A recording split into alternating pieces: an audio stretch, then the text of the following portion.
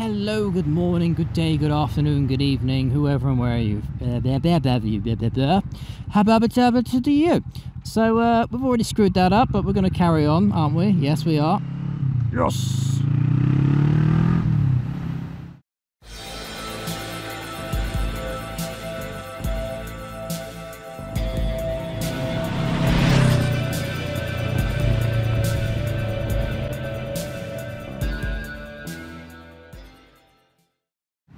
And what I wanted to do is do a review of these lovely floorboards which I've got from a happy chappy called Dean in the Kawasaki Vulcan S group. Yes, I'm plugging the group again because I want to.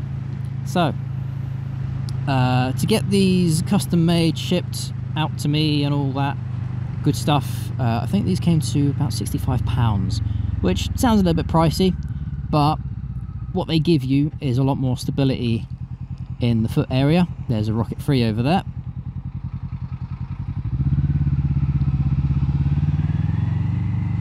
Harley rocket free. Love it. They just came out of the stadium area. I should know because I was just there. I could talk here, but I know these lights usually take forever, so I'm just gonna edit this out. So they are a little bit not flimsy, they're a bit bendy, which is good. It's just when you stand on them, don't stand on the actual floorboard. Obviously stand on your pegs because that's what they're there for. But overall comfort wise, yeah, it just gives you a lot more space to put your feet, gives you more of an area to control the bike, and they're a damn sight more comfortable than trying to like hook your foot over the peg all the time. Because I wear these boots, they've got a little groove between the front of your foot and the ball of your foot, so you know I can hook my boot in there like that, and that's great, but that leaves all this space here where the boot's going to touch the peg. Boot's going to touch the peg. Of course the boot's going to touch your peg, that's what you put your foot on, idiot. Where the boot touches the controls or whatever. So normally I'd find myself kind of having to fiddle around with foot positions and like where am I going from here, and you can see I have to put the back of my boot on there and faff around with the controls and such, so it's not ideal. But these floorboards make it a lot easier. It gives you more of an area to put your boot on, and even if you don't use booties, then any sort of decent riding trainer will give you a lot more space, a lot more freedom. And of course when you're on longer rides as well, it's just nice to be able to use all of your foot on something rather than just having to hook your foot over the little bar that is the peg. So if you do find yourself a little bit uncomfortable peg wise, then I do recommend these floorboards. I'm not sure if Dean's actually going to do any more, but I remember him saying once or twice he was planning on doing another batch of them and such, because he does them in batches. We laser cut the actual floorboard out, get some rubber made for them and such, and you know, it's a bang up job to be honest. So additional comfort, a little bit more stability for your feet as well. Yeah, it just gives you more space to play around with really. So once again, Dean, absolutely cracking job. Thank you very much, sir. The only thing I can say about these is they do add a little bit of mass on the side of the bike. So what you do find is if you like to go around corners quite sharply, then every now and then you might be scraping a peg typically more than what you normally would do. And by scraping the peg, usually it's the side of the floorboard, so just be careful of those. Ah, another lovely little British town around my area. Go on, my son.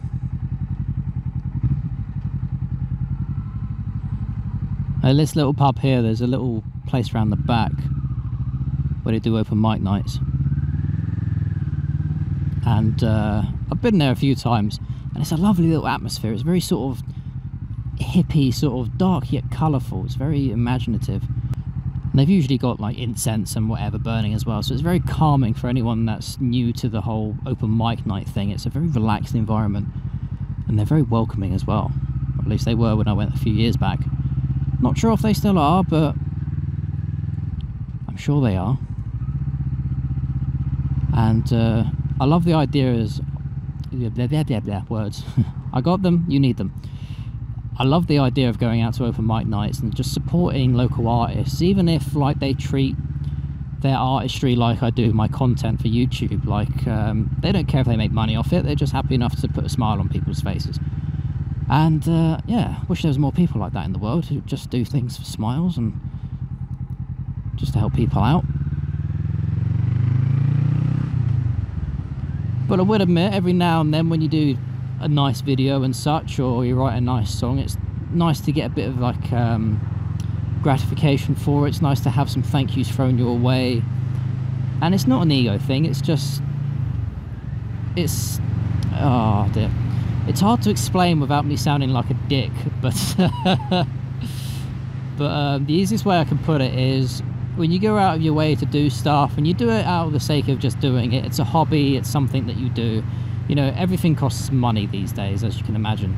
So to have someone, a random person, a regular that comes back to the channel, and they just say something like, oh, I learned something, or thank you, or something like that. Or one thing which one lad put up recently was, do you know where you're going? Don't think so.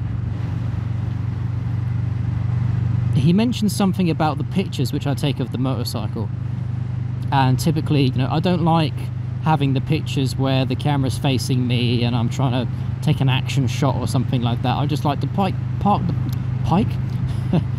I just like to park the bike somewhere and have a subject for taking the picture, i.e. the bike is the subject. Where is the bike? It's in a field, it's over here, it's in front of something, there's scenery to it, there's, you know, there's oh my gosh, oh my giddy aunt, you are low, sir. Screw you, I am chasing that plane. I'm sorry, I'm going to go off subject here. There you go, scrape the peg. Floorboard rather. Come on, hurry up, hurry up, hurry up, hurry up. Oh, don't be like this. That. Oh. You are not keeping me behind you. No chance.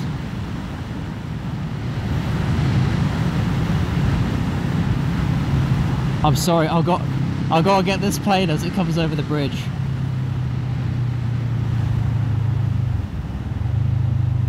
You absolute monster!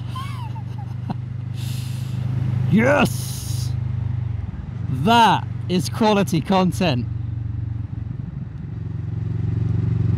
I can't even remember the name of the bloody thing, but that is my favourite airplane.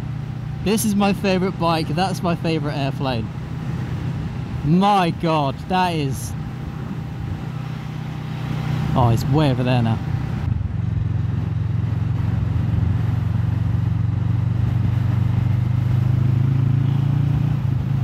Absolute beauty.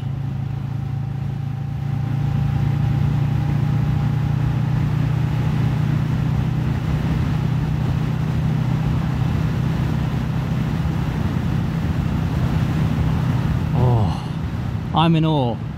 I am in awe of that plane. And I envy that pilot as well. So there must be like, I mean obviously there's an event going on, otherwise the plane wouldn't be flying around, but yeah. Wow. You see, I want to motovlog, but I can't. That was far too epic, and I'm now far too excited to make any sense. Oh dear, it's just an aeroplane. No, that is a marvel of history. That is. That vehicle, that aeroplane has served this country well back during the World Wars and such. So I'm massively into my history. Not so much that I can tell you like random facts off the top of my head, but I have a deep appreciation for history and things that have happened.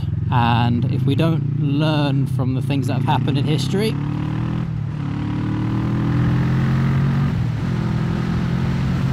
oh my god, I'm riding a bit aggressive today, aren't I? I'm sorry, I'm sorry. Yeah, if we don't learn from the things that have happened in history, then we are doomed to repeat them. In some cases, that can't be helped. So yeah, Dean, good job on these floorboards, by the way, mate. Oh, that's basically what I wanted to get to. Oh,